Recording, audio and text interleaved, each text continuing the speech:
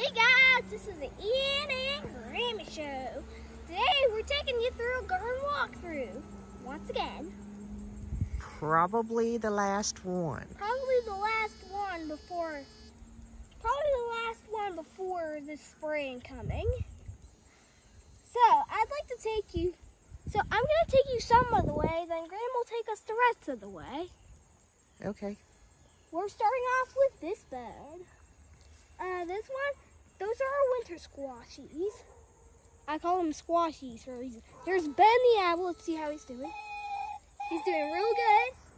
He's saying like and subscribe. Did you hear Ben? He said like and subscribe. Yes, he did. Please like and subscribe and ding the bell. We have some sunflowers still growing. We have way too many marigolds. Because look, we grew those from seed. Those are like twice as big as the ones we bought from the store. Yeah.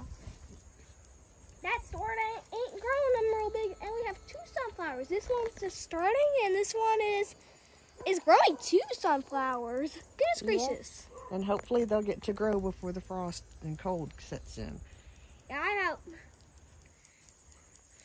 We still have zucchini coming, but I don't know what's going to happen with cold weather. What do you think? The zucchini's probably gonna perish. It could. I don't know if I've got a way to... I don't think I've got a big enough cover cloth. These winter squashes are just fine, right? Well, we're going to pull them probably. Because it looks like it's trying to die back. Okay, on to the next bed. This is our tomato jungle.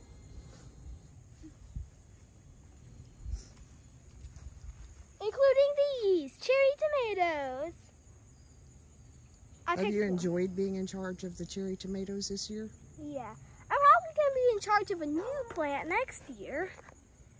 I'm going to be in charge of the zucchinis next year. Okay. Wait, does that have more jobs than the tomatoes?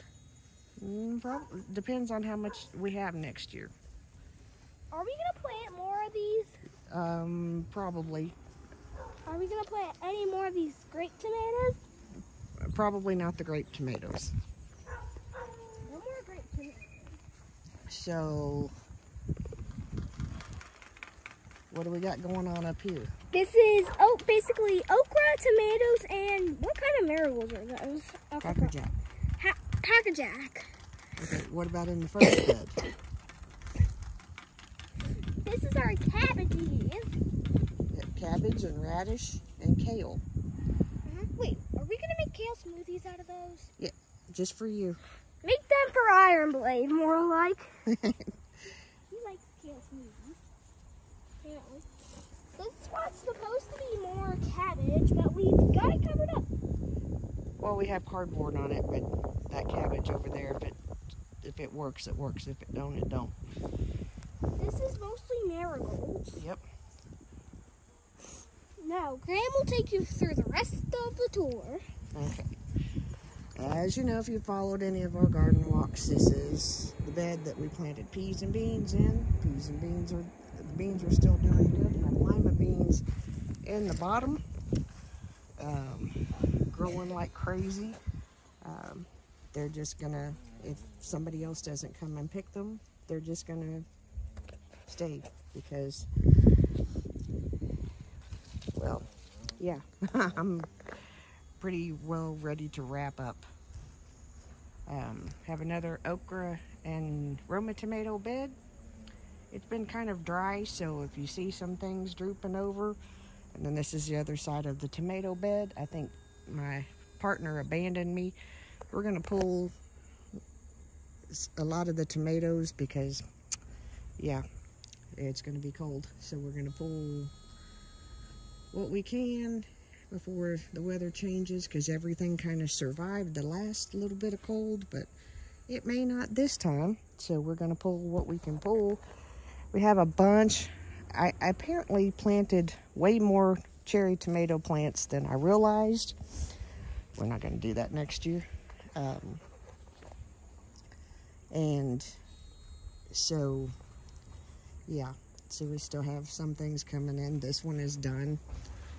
It didn't produce, it didn't produce very much, but that was probably me. We'll be putting, it's going to be kind of sad looking. It looks kind of sad now, but it's going to be kind of sad looking in a few more days, because all this stuff is going to have to be picked and pulled out and put to bed. And, you know, we have to go out to the farm and we're going to get compost and get the new beds put out that we've got. We've got some peppers.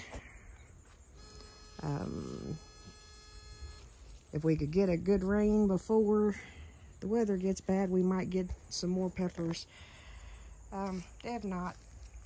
Oh well, here we are, end of the season. Time is growing hay, but we knew that would happen. I need to get down here and pull it all out. For right now, I'm just kind of letting the insects have fun. That'd be a boy riding down the hill on his bicycle. Pretty much everything is wrapping up. Hate to really see my zucchini go, but it, you know, gets that time of the year. Kentucky pole beans, these did not produce but one bean. See, one little bean right there. That's all that came out of this. So there's always next year. So this is probably going to be one of the last walkthroughs that we do. We may do a walkthrough when we get the other beds down. We may not. It's going to look sad here in a bit because all of this is going to get pulled out and just be empty until next year. But there's some, I don't know what's going on here. There should have been beans, because this was planted well in time to produce beans, but instead it just kind of produced a bunch of mess. We've still got some carrots to pull. There's still squash growing, trying to grow. So we'll just see what happens. Like I said, for right now, we're just kind of leaving most everything so that the insects and stuff can get as much benefit as possible.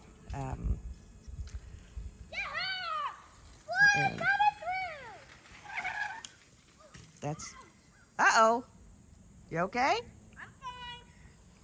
Yep. We're gonna wrap this up. The boy has taken. Okay. We're gonna wrap this up. Boy just took a spill on his bike. He's okay. We thank you for watching. Hit that like and subscribe. Like Ben said. And we'll see you in the next video. Remember, we love you. I am the mayor's daughter. And I'm the mayor's great-grandson. We'll see you. Signing Bye. off for today.